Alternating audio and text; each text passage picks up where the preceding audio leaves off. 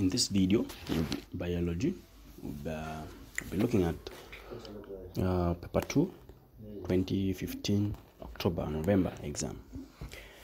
Figure 1.1 and 1.2 shows the structure of a specialized cells in plants. So we've got specialized cell 1 and in figure 1.2 says identify the cells labeled A.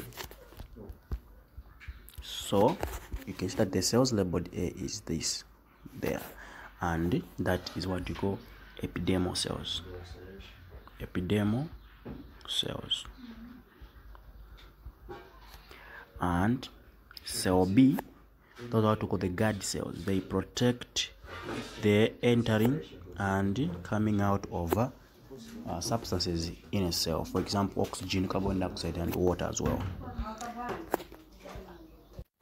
2 says identify the part labeled C and D. Part labeled C, that's chloroplast. You must know its structure. Then part labeled D, that's just cytoplasm. This is A. And B says, which figure shows closed stoma? Stoma. You can see by the difference in the opening there. This one is closed. So it's just figure 1.1. Explain how the opening of the stoma is brought about.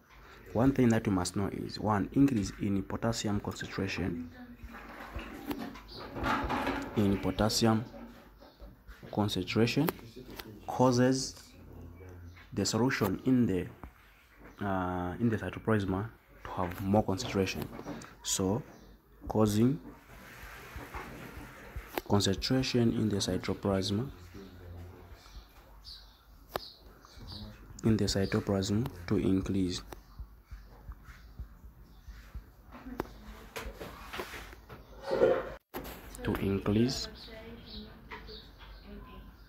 When this happens, more water enters now.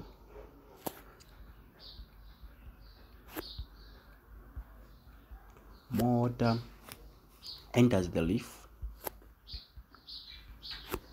causing the cell to get turgid.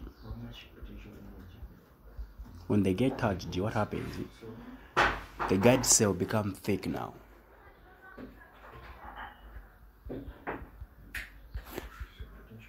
So making the guard cells thick,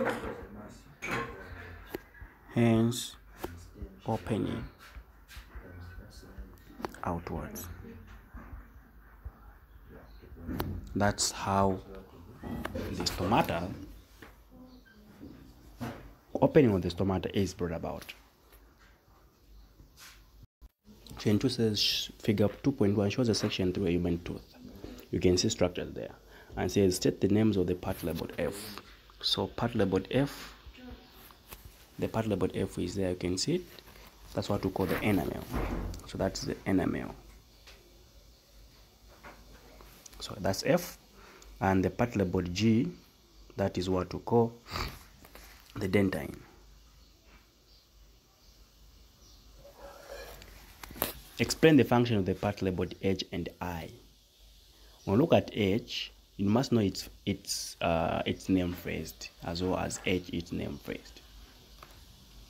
So H, they are just nerves, and what do nerves do? So we're saying H makes the tooth sensitive.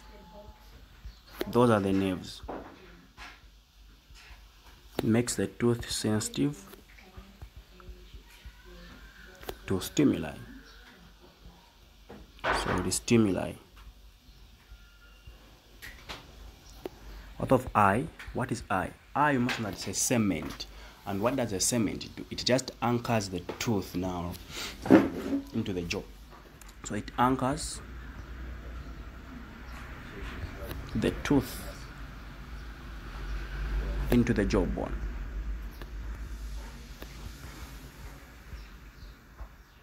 So that's the function.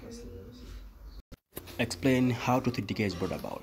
Tooth decay, you know that is as a result of the food particles that remain in the between the gaps of the teeth. So food particles that remain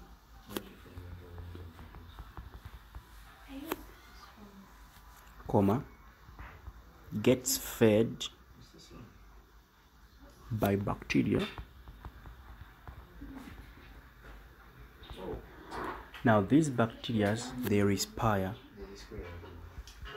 anaerobically,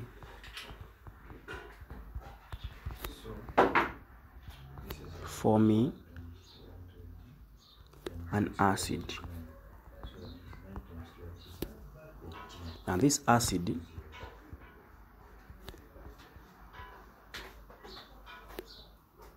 eats up the enamel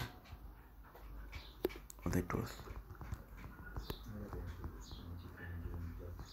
That's how tooth decay is. So if you are copying this, make sure you pause the video and you copy the answers properly. So food particles that remain in the mouth, the bacteria in the mouth, when the bacteria feed on them, those respire anaerobically, producing lactic acid. It's an acid that eats up the enamel, causing pain on the tooth. So just two ways of preventing tooth decay. One, we can say brushing tooth. Brushing tooth after every meal.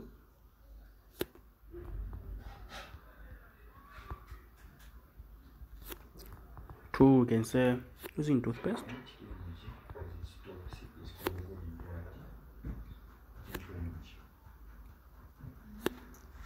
Three, we can say having regular checkups.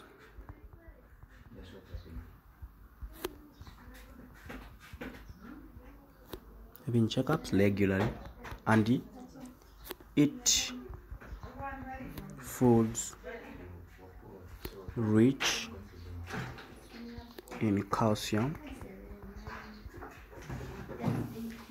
Some of them. Figure 3.1 shows a cassava plant with root tubers. Which common food nutrient is stored in the root tubers? And the common food nutrient, here we are talking of a nutrient, right?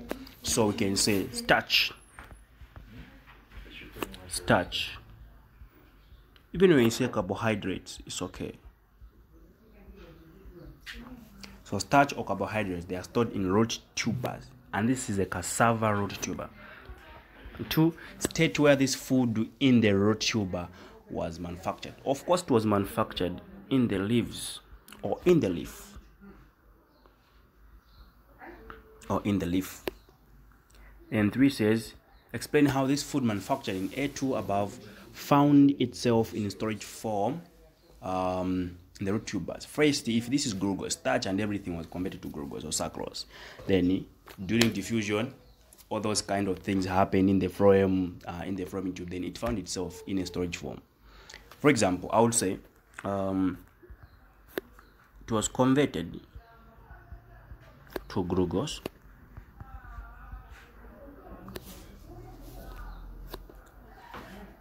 through the phloem.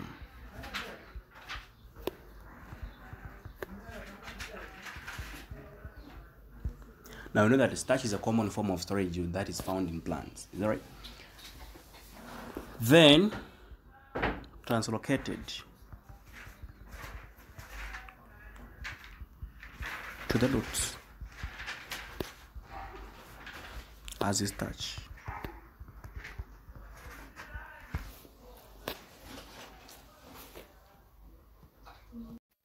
B1 says, state the nutrients in the soil which is necessary for photosynthesis, and that's water.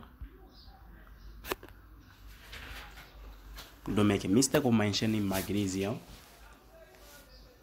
as water is a common nutrient that is found in the soil. Magnesium is not found in the soil. It's found in the leaves. B2 says, suggest how this nutrient is taken up from the soil to the leaves in the plant.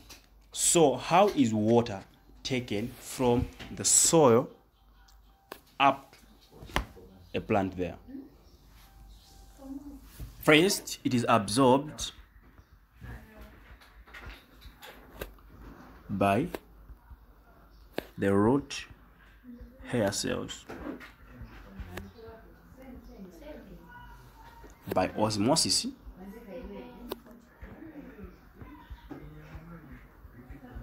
then diffuses into the xylem,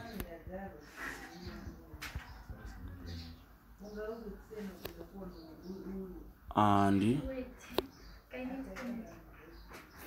moved by transpiration pool.